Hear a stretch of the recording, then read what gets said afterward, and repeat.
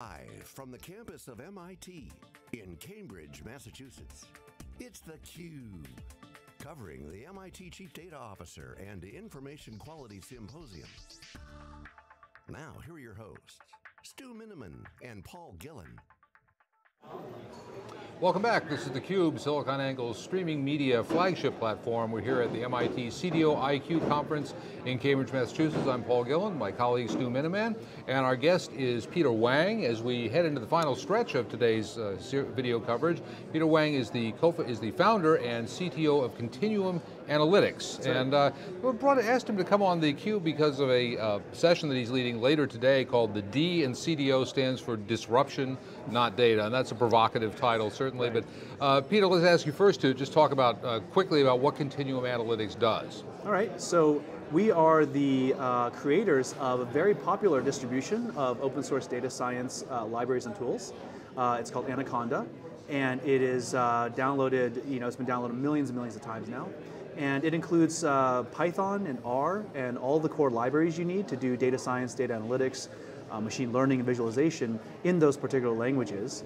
We also have enterprise and proprietary components that we've built on top to help businesses operationalize open source, to help them manage and govern the use of open source within their environments. Because business environments are very different than what open source hackers normally deal with out in the wild.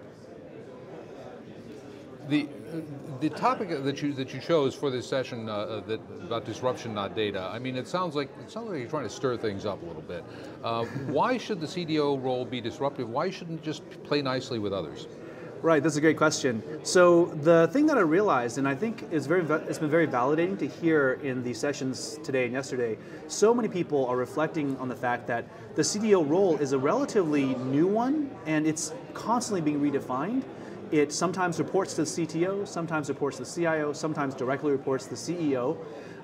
And what the CDO owns, he or she has different charter depending on different kinds of environments, federal versus finance versus pharma.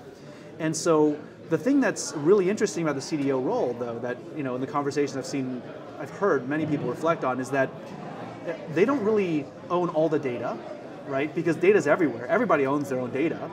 The CDO's charter really has to be about laying out strategy for managing data policy, governance, quality, all of those things in a time of great change across the IT and the computational environments.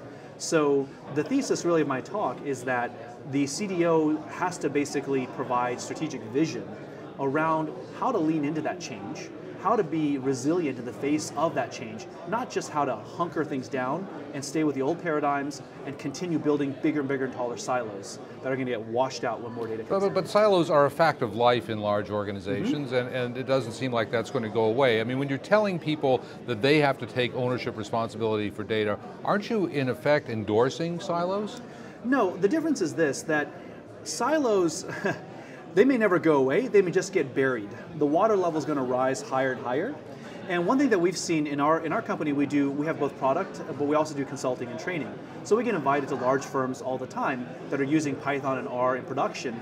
And what we see is that in many of these places, there's what I call dark data. There's data that's not in the provenance chain. There's data systems that have been stood up maybe on the side, on some Linux box somewhere.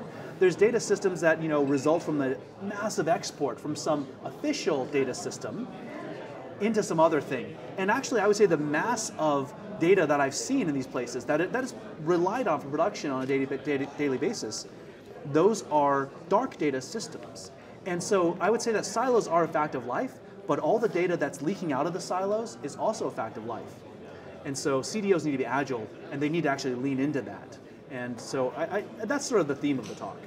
Yeah, so Peter, I mean, it's interesting. If you look back, technology used to be one of those things most people didn't understand. Right. Today, most people we talk to, the technology, it seems to be almost the easy part. It's the business processes that are some of the hard part. And if we look at the CDO, it's that business process that's the main piece of what they're doing today. Right, and I think that's the disruptions, that they don't have to go and disrupt all these technology systems. They need to disrupt the stagnant or the legacy ways of thinking about data and data governance. In the same way, I mean, IT is going through this in general, right? People talk about bring your own device and all these other things because you just can't control anymore whether or not someone's going to check work email on their phone. you just can't lock all of that down as easily or as naively as I think people initially try to. So CDOs, I think, have a similar charter in terms of reforming, really leading change in their organizations around mindsets and attitudes towards governance of data. How do you see the relationship of the CDO with the developers and data scientists and the people that are down there using all those tools and creating some of that change? That's a great question. I think that one of the key things the CDO can do is actually be a peacemaker between those people. A thing that we like to say a lot is that data science is a team sport, and it really drives to the point that silos of technology create silos in the organization, organizational silos, which then create fiefdoms and people kind of at war with each other. And that doesn't have to be the case anymore. And so CDOs, I think, have part of that charter of changing mindsets is actually figuring out how we can have cross-functional and sort of integrative approaches and collaborative approaches. Now that's easier said than done, obviously. Yeah, I'm curious. I think in the software world, there's this thing called Conway's Law that says Conway's Law says that your software is going to look like your organization. So, can a peacemaker actually do this, or do I need to restructure the organization? And what's the CDO's role there? Right. So Conway's Law is actually, yes, that software resembles the communication patterns within the organizations that produce them. And so I think a very similar thing can happen here is that because data does flow everywhere, the CDO can use that almost as a conductor of electricity and influence. And you can set data policy that encourages collaboration, or you can set data policy that reinforces more of the same. If you create policy, and usually, CDOs, let's say CDOs will be very intimately involved with the analytical sandboxes that are being built out, maybe a data science center of excellence that has executive cover. So the CDO has deep connections and deep buy-in at this executive level. They can actually use that as a way to kind of get their tentacles in the organization and encourage, and actually, sometimes in these organizations that have such fiefdoms and such divides, all that you need is for somebody with enough cover to say, it's okay to do this, it's okay to be innovative. And that's what we've seen, is that there's a lot of fear of innovation that reinforces the silo at the organizational level. So I think that's one of the biggest things the CEO can do. You talk about transformation, transforming thinking patterns. One of the big hurdles that IT organizations, I'm sure, have to get over is moving from operational thinking to strategic thinking. IT has been an operational function for 50 or 60 years, and now we have to start thinking about data strategically. Do you have any advice for how you can make that shift? Yeah, well, that's a very, very big topic. I would say that actually in some cases, IT has different flavors and components, right? For some organizations, they a long time ago realized IT was deeply strategic. I think in the finance sector, we see this quite a bit. There is the operational IT of how you get your email and whose Outlook is up and what calendar extensions you have. But then there's the IT around how do we build the fastest simulation, the fastest market data feed? How do we build all these things? In those cases, IT is life or death strategic. So I think that what organizations have to do is a very similar thing, is recognizing that the way they manage data is not merely an operational concern, it's not merely a risk avoidance, not merely a compliance thing, but actually by enabling agility, by enabling data science on the organization's data, and getting smarter as an organization, that's a deep strategic capability. So again, we see it, finance for whatever reason tends to lead the field in this area, and so we've seen that happen in finance in a massive way. We're now starting to see it in a lot of the startups, right? If you ask many of the startups in Silicon Valley, they see themselves as being data companies, because the data they have on social behavior, on customer preference, that's their crown jewels. So I think those are great exemplars of what this could become.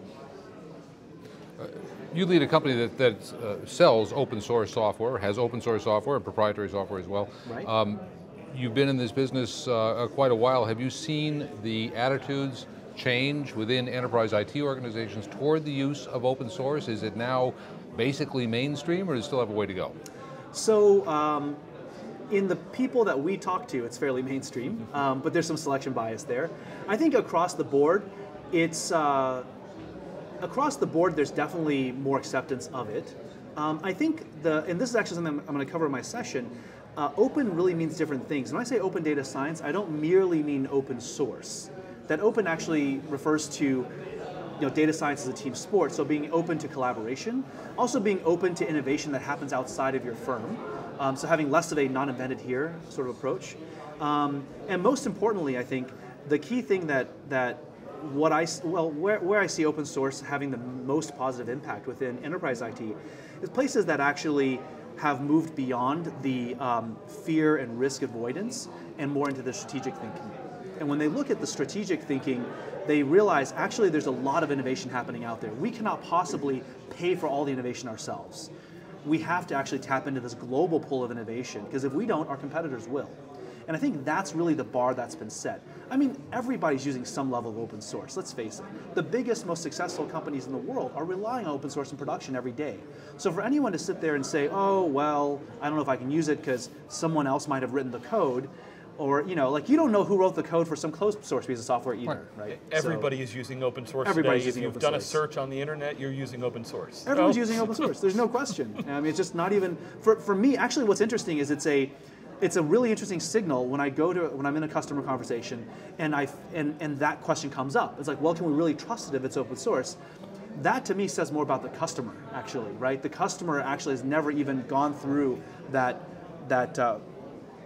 conversion into adopting all of these new age technologies. So I'm curious, any specific verticals that you're seeing at the show? We've talked to a lot of government people. That's right. Of course, they've got kind of the open mandate here. Right. You know, very, you know, regulated in government and governance specific industries, or tend to be what we see here. But what have you been seeing? So yeah, there's definitely a lot of government here.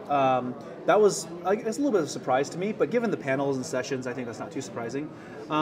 There's also actually a wide mix of folks, right? I've talked to pharma people, I've talked to some finance people.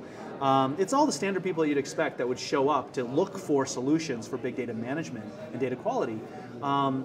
Those are the folks that have it, you know, in spades. They have that problem in spades. Very quickly, best brisket in Austin. Best brisket in Austin? I think I make a pretty good brisket, but you know, consensus opinion is Franklin's. Thank you, Peter Wang. Very important to answer that question. Thanks for joining us here on theCUBE. Thank you. We've got a couple more guests before we wrap up today's coverage, so we'll be right back in a moment.